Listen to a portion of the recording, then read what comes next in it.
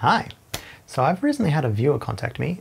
He's got his own Sega SC-3000 and he watched my recent video repairing my Sega SC-3000 and he said he's had some issues with his own. We went a little bit back and forth just trying to diagnose his problem, try to figure out what it was. His main issue was that he'd found some scorched transistors on the little RGB or the composite video board and just was not getting any picture out. Yeah, we went back and forth. He replaced those transistors, we found replacements, and then when he turned it on, they just kind of continued scorching and got way too hot to touch and still nothing working. So he asked if I'd like to take a look at it, and I said, yeah, I would. And here we are. So he sent me this today, and yeah, let's dive into it.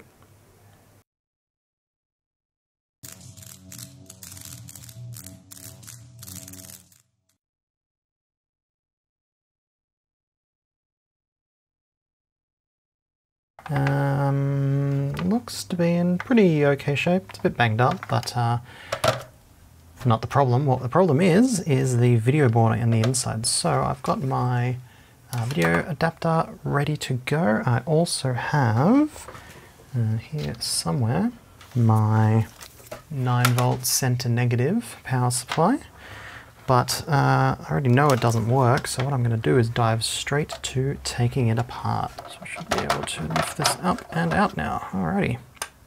So, let's see what he's given us. We've got the keyboard with the munted pins, which I hate. No matter. We've got a bag of transistors. So these are the 2 transistors that he's replaced them with. Alrighty. We've got the video board disconnected.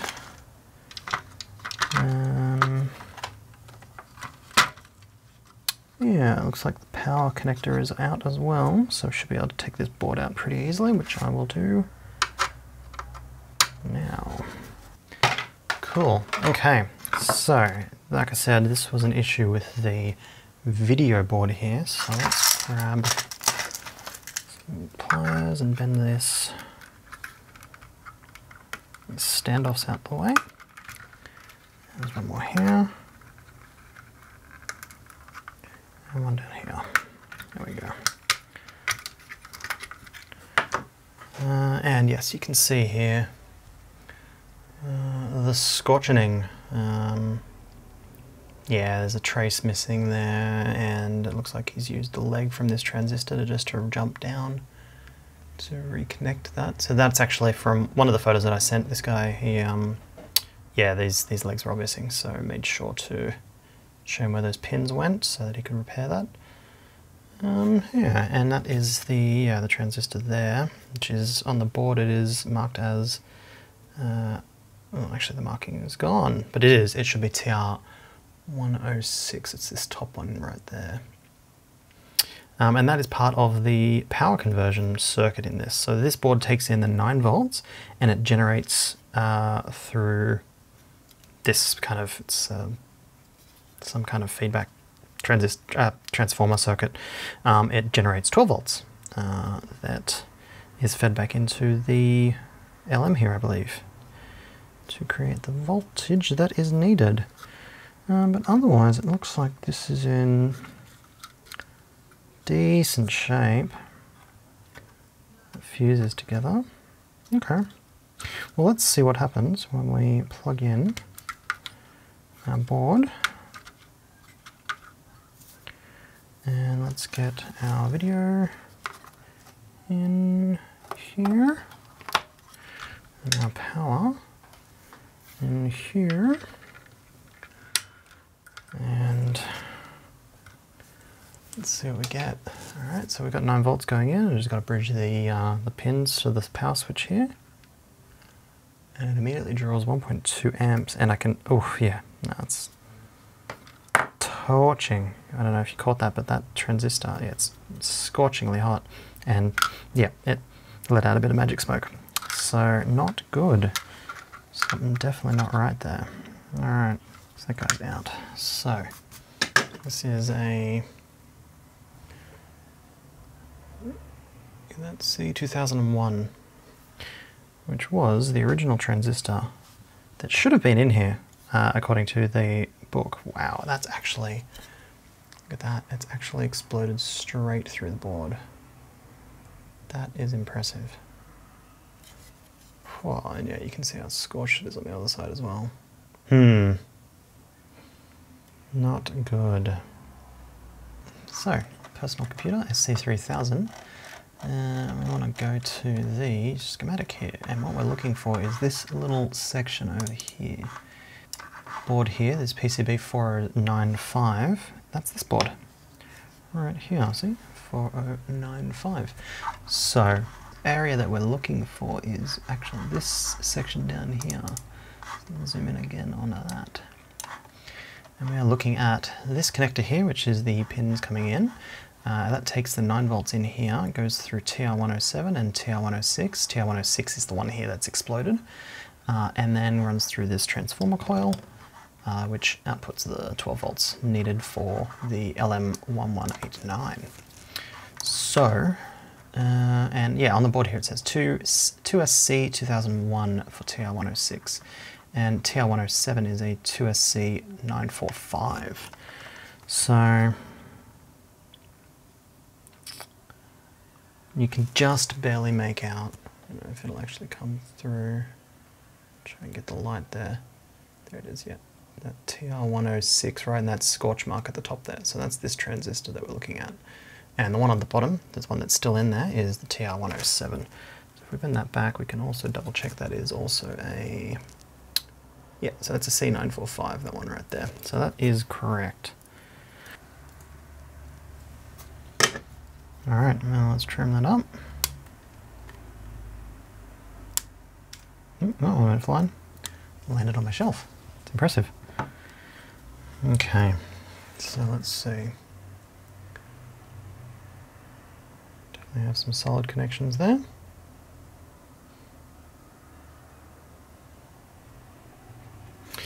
Now, what I'm curious about is on this schematic, the diode ZD101, it's a Zener diode. We also discussed replacing that with a similar part, which is a, I think it's an 11 volt, 11 point something volt reverse bias.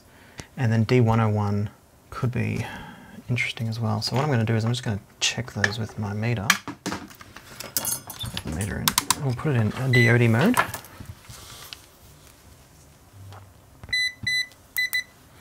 And just make sure that they actually look fine. Yeah.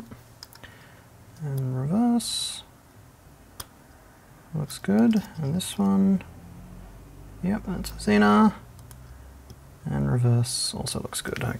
Well, anyway, what I'm going to do for now is let's just hook our 9 volts directly up to this. So let's grab a couple of pins. And we're looking at pin 8, which is this one here, is our 9 volts. Just attach a pin directly to that, and pin 4 and 5 are our ground, but our 5 is the ground specifically for this circuit. So 8, 7, 6, 5, 4, we want 5. Okay, and then we'll hook up our 9 volts to that directly. We'll see what we get. Now what I'm going to do is I'm going to put my meter in current limiting mode, because at the moment it's set to be able to pump out a lot of current, and I'm going to put that down to maybe, let's put it to 500 milliamps. Okay. Ground on the orange one and positive on the red one. Let's turn it on and see what happens. And it immediately draws 500 milliamps. That's still something wrong. All right, but let's current limit that again a bit more. Need to get a better thingy. Let's drop it way down, 20 milliamps. Immediately goes into current limiting, but what we're going to do now, with such a low current, we can safely probe and let that just sit there and do stuff. So we want to check what we're actually seeing on this transistor. So I'm going to check ground here and look at the 3 legs on this one. So we've got nothing. We've got the current limited 2 volts coming out of our supply. Okay, so we do have our, so we've got 9 volts coming in on pin, what's this? This will be the, double check. So we got base collector, no, collector emitter base.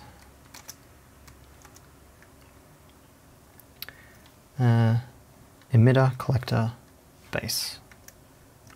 Yeah, so emitter's on this side. And we do indeed have 9 volts coming through on that. Well, not the, sorry, on this. So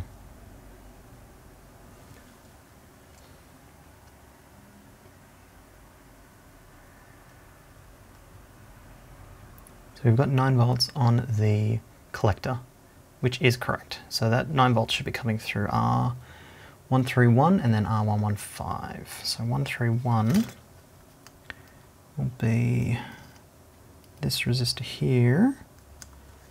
So that'll be one of these legs, yep.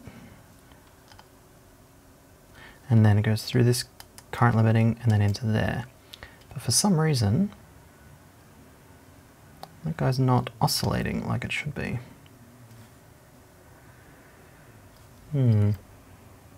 VoiceOver Nick here. I didn't explain this very well. What I meant by not oscillating there is that I'm not seeing any voltage coming back on the Xena part or the flyback of this self-oscillating circuit. So with no oscillations, you're not going to see extra voltage. So something's wrong. Anyway, back to the video. I think it's scope time. I want to see if this circuit is actually oscillating.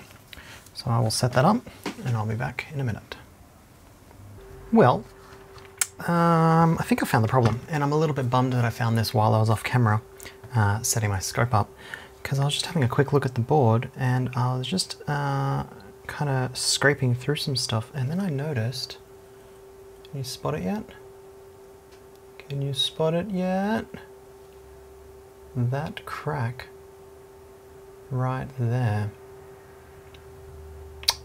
Yeah, and this connects the leg here of C120 to pin 5 of the transformer, which would be a part of the feedback circuit. And if we test in resistance mode between this pin and that pin, which should be a direct trace, we're getting a very large in the mega ohms rating. So I bet if we jump that connection, or maybe just, I don't know if I should just hook that up. Yeah, I might just do that, a little bit of micro soldering there. And well, what I'll do, I'll test this first. So I'm just going to use my tweezers here actually. I'm just going to wedge that under that pin there. And yeah, it immediately drops to 10 milliamps and running fine at 9 volts. Take it out and it jumps back up. So there's the problem right there, that little tiny crack in the board. So I'm just going to quickly repair that and this should just work.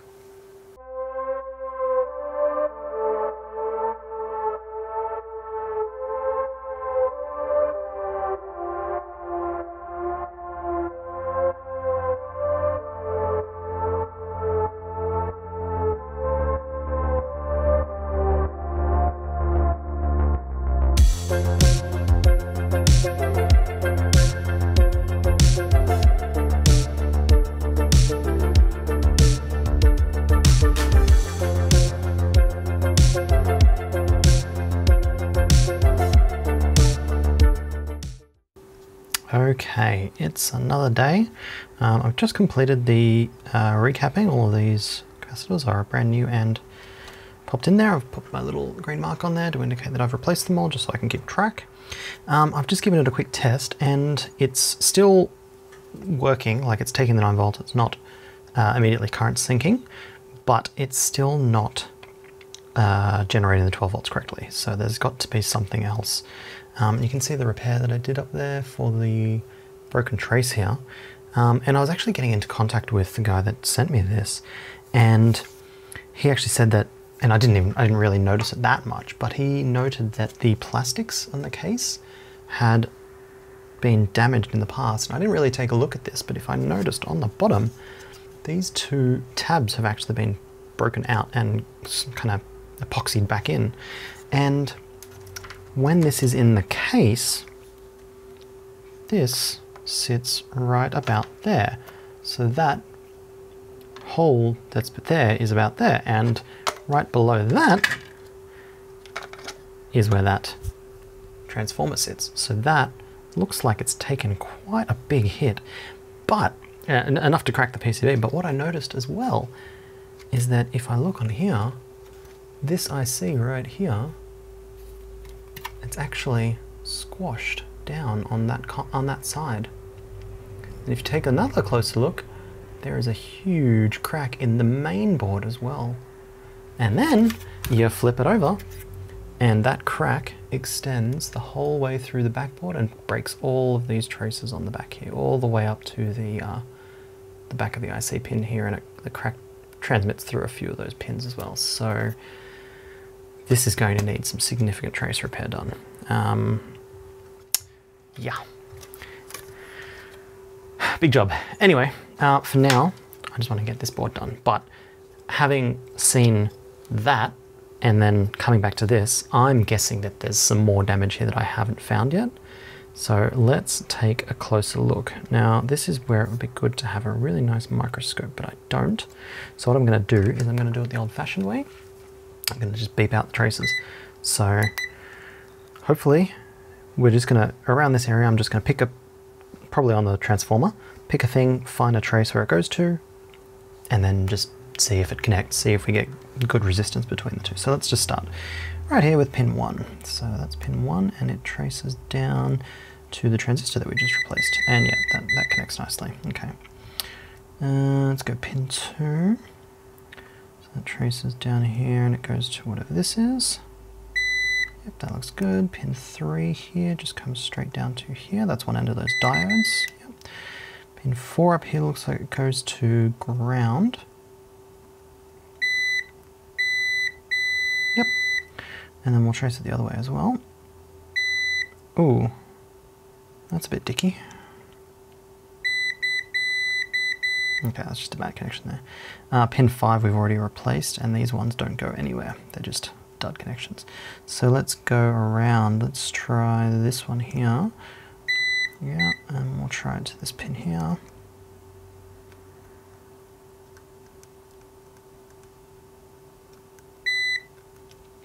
Hello, that trace there. What are you seeing there? Oh, yep. Mega ohms across a trace. Right. So I must have a hairline crack in there somewhere. Let's take I'm gonna take my glasses off of this. Let's take a very close look in there. So we're looking at, let me get a poker. Looking at this trace. Right here. Oh yeah, there's a tiny, tiny little crack right there. It's actually easier to see when I cover the light. Great. Okay, so I'm going to scrape this back and bridge those two pins. So what is that? These are the legs of the diode. So that would actually be why we're not, like, if we're not getting, where does that come from actually? That is the inductor. And that comes, yeah, that's L104 there. And that, I think from the schematic comes, that's the filtering circuit, and it needs, so it gets the voltage from the thingy that goes through the diode, and then it, yeah, filters back through. I mean, it's obviously not good because that's the output path. So the voltage from the output comes directly through this diode and then through the inductor to the output. So if this trace between the output of the transformer through the diode and the inductor is broken, then we're not going to get output voltage. So that makes perfect sense. Okay, so what I'm going to do is I'm going to scrape this back and jump up probably these two pins, and we'll see.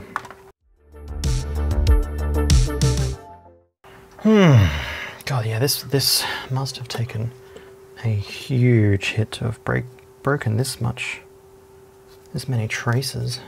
Yeah, you can see the break pretty clearly there.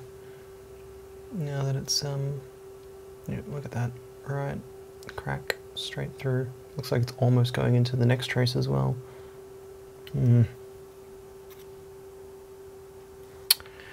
Yeah. So this is a fiberglass pen, by the way. I use it for scraping back. Solder resist and whatnot. It's good. Solder mask, sorry, not solder resist. But you just have to be really careful about the particulate that it leaves behind because it's literally fiberglass. So pick it up with a, don't just or anything. You have to pick it up with a bit of alcohol so it stays liquid. Okay, so let's get a jumper between those two pins. Boy, oh boy. Let's actually just flood that with solder for now.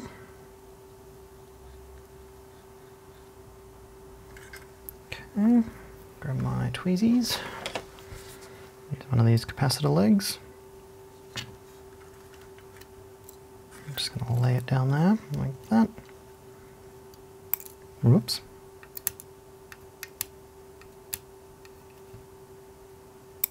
Ugh, I need better tweezers. Those ones are a bit bent now. Let's try my fine tips.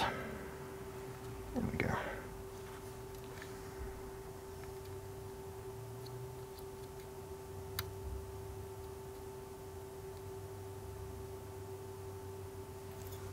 Okay. And let's solder it to this leg here. Okay. There we go. Let's trim the lead there. Nice. Trim a bit of that extra solder off as well. Okay, let's give that a try now. Actually, let me keep buzzing out these leads. Okay, so we were doing that one. We've done that one. What about this one here? Yeah, okay, I think we're good in that area now. Okay, let's give it a try. Give it some voltaires. All right, we're not drawing current again. Let's see what we see. There's ground and 11 volts. That might be acceptable. Yeah, 11.1. That may actually be it. Oh, there we go. Okay, yes, 125 kilohertz.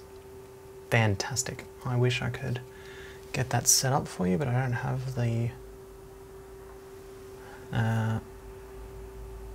camera, the software installed at the moment. But yes, we are seeing the perfect 125 kilohertz oscillation on the transistor, which means that that circuit is actually now pulsing as expected, and I call that a repaired board. So yeah, just to recap on the power board here, we had, I think we had 2 dead capacitors when I tested them. So that was this one and that one. That was this one and this one here. They were both dead, and they're both in the, kind of in the money shot, as it were. This is part of the filtering for the power circuit, for the step up, and this one up here, the one that I replaced, the little blue one, was actually, that's what was charged by the oscillating circuit in order to trigger TR1062 to switch off and do the power stuff. And then, yeah, we had a couple of dead traces. So this up here and this one down here were both cracked, and we lost continuity, and that's what, this one specifically caused the transistor to explode, and this one after here, down here, was what made the circuit just stop working after that was repaired. But it was all caused by some physical damage from that crack up there.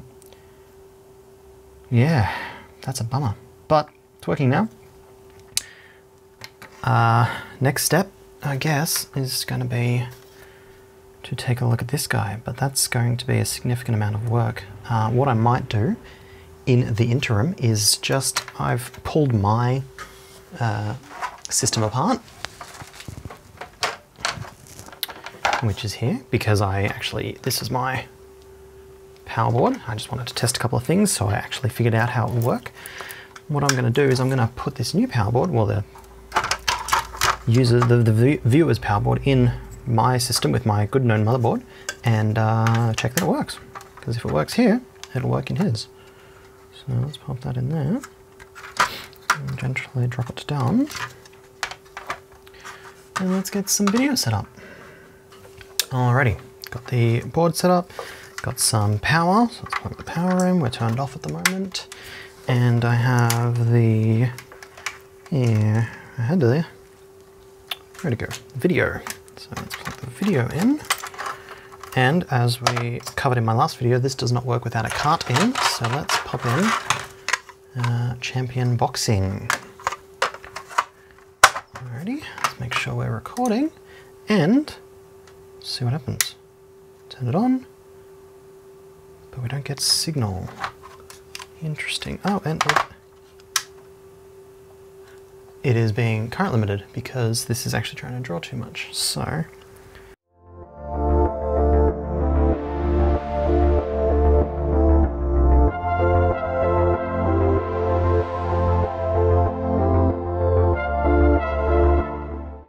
has my computer stopped working? Oh, it helps if I plug it into the video and not the printer port. Oh dear, it's one of those days. Take two. Champion boxing. Much better. Okay. Let's try the repaired video board now. And see what we get. Champion boxing. Look at that. Fantastic. Getting perfect composite video out. Awesome. Okay, and I should be able to, I can't remember what the buttons are. There we go. Level 1. Yeah.